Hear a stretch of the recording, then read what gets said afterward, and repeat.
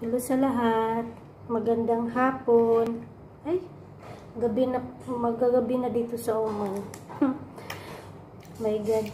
Nagsalamin ako kasi magang-maga yung mata ko. Wala akong tulog.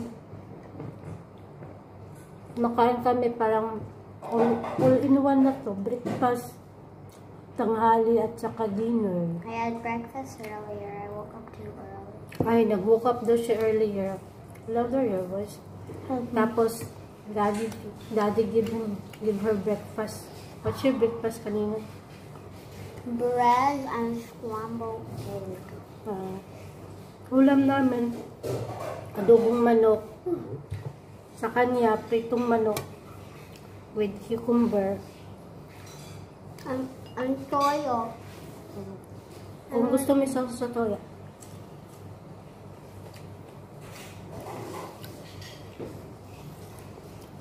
Yung mga ex-abroad, makakarelate dito sa cucumber. Na pinapapak lang. It's really good. Paborito din niya yan, cucumber. Diba, bebe? I don't know why I'm the only weirdest kid in the school likes olives. Likes olives and Cucumber. green salad, diba? Oh yeah, right. Lettuce, olive. Yeah, onions. I don't know why. Like they say, back away from me. They're scared.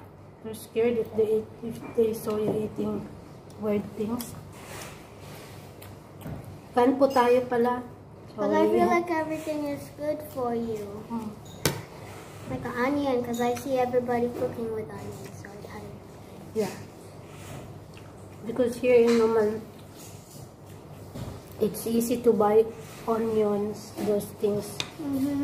It's like, especially with egg, like omelette. When we were at Ili Cafe, my mommy ordered omelette.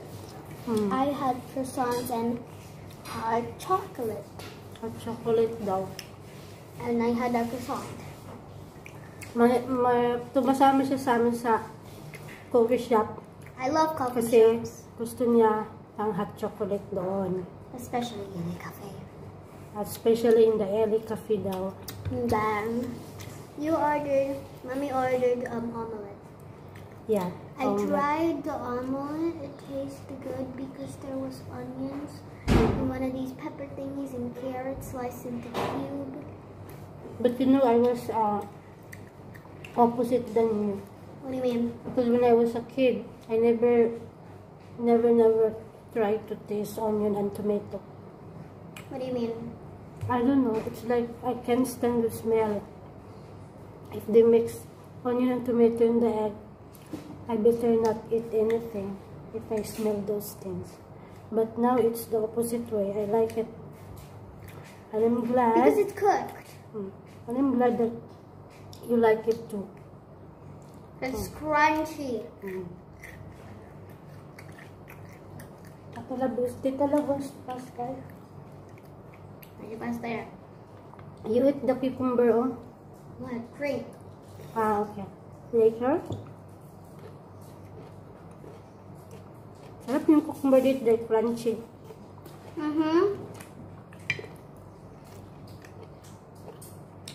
Gusto matulog after nito. Yeah. Sana makatulog na ako diretso.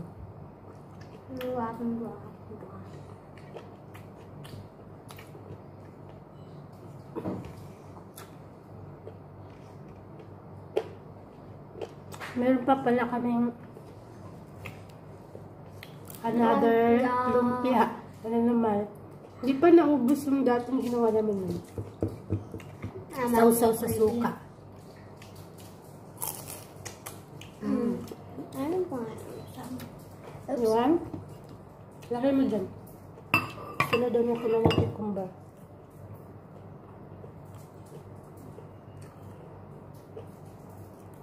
Oh God, it's dripping.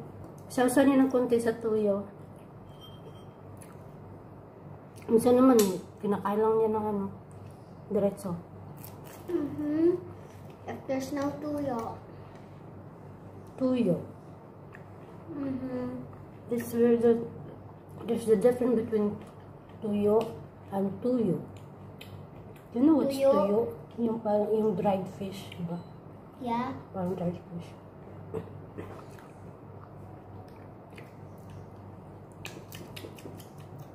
Salty. Kumusta sa inyo? Dito pataas pa rin ang positive cases ng COVID.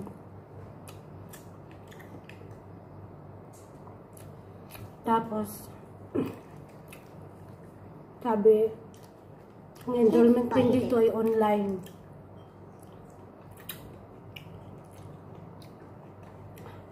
Today, Daddy will pick your card. Yes! Daddy's kinuha niya yung card nito sa school. Pero hindi pa siya dumating. Sabi doon na at the card pala at saka yung medal niya kukunin kasi wala silang program ng recognition. Halos naman lahat walang program dahil bawal. May medal siya with honor, kaya sasabay ngayon kunin sa together with the card. What's the card for anyway? Your grade 3 report card. Oh, my grade? Your grades, the card. You need that one because in the enrollment we need that for your grade, the next level. Grades. I have like 23, 30, 19.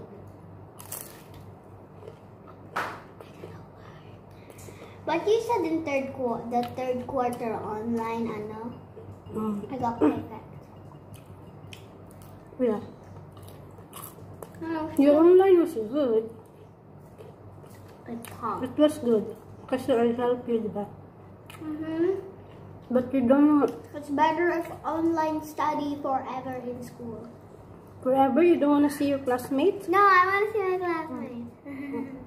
Because you can let your parents help you.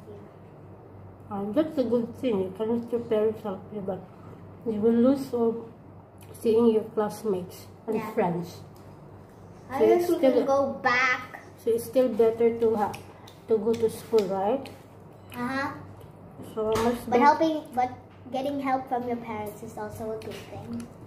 But even if you go back to school, I'm always helping you, right?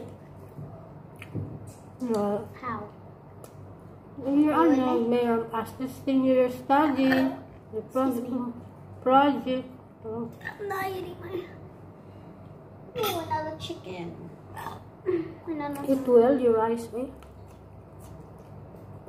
I want water. Water?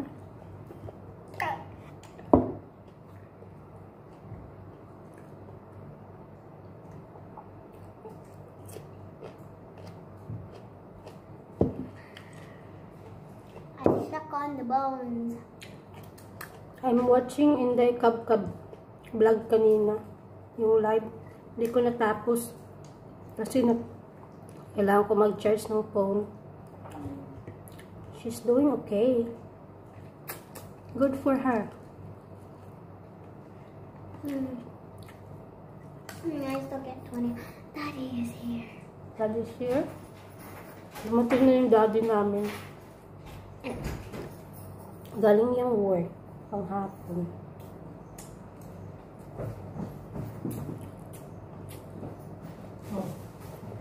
Daddy? Ayan guys, mga pinamili ni Daddy today. Grocery namin. Itong nakakatuwa dito, yung galing to ng Pinas eh. Palagi siyang twin pack. Di sila naghihiwalay. Ayan fresh milk. Tapos, yung chicken naman dito, dalawa siya, tapos may konting free sa taas. Pack din siya. Gusto ko kasing magluto ng lasagna. Lasagna? Kaya napabili ako. Ang dami namang ng macaroni binili niya. Tapos, binili din siya ng juice para sa bata namin. Mga gamit. Ito daw ang isda binili niya. Ewan ko, anong isda to, Daddy? Bangus? Bangus daw. Tingnan natin. Guys, yung bangus na binili ni Daddy, 3 piraso. Worth, magkano siya? 2 reals, 485 ba isa. Sa peso yan, nasa 300 plus peso. Sa pesos. Depende kasi sa palitan. So, ewan ko, alin bang mas mahal dito or sa Pinas ang bangus? Actually, maliliit siya. Minsan may mga malalaking bangus. Dahil hindi pa naman namin siya lulutuin, ilalagay ko muna siya sa freezer. Kasi tapos na kaming kumain ngayon. So, bukas na lang yan lulutuin. So, that's it for today guys. For another mother and daughter bonding sa kainan namin, chikahan namin, dalawang mag-ina. At yun, pagkatapos niyang, hindi niya inubos yung rice, pero pinapak niya yung cucumber. So, happy na din ako. So, guys, if you like this video, please share and subscribe. Bye!